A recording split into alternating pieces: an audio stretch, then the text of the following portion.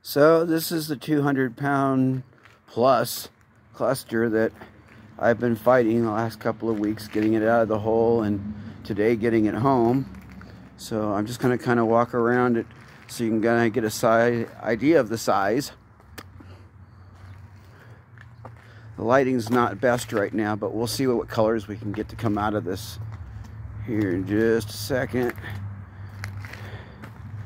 And so this is what's going on here. Got a bunch of amethyst down here. Pretty sure the termes. And where the hell you're on top? Okay. And then here's all this attached. This down here.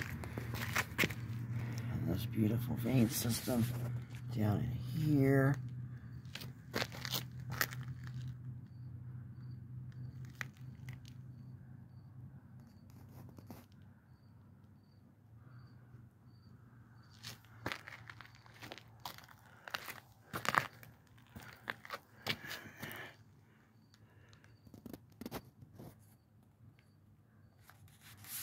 Now I'm seeing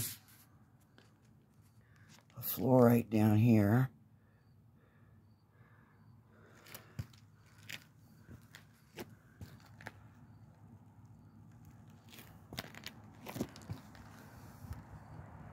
This whole thing is perched on a calcite and a granite that are at the base.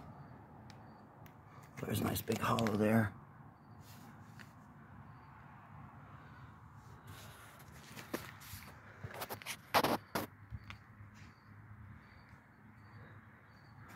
So it's a monster.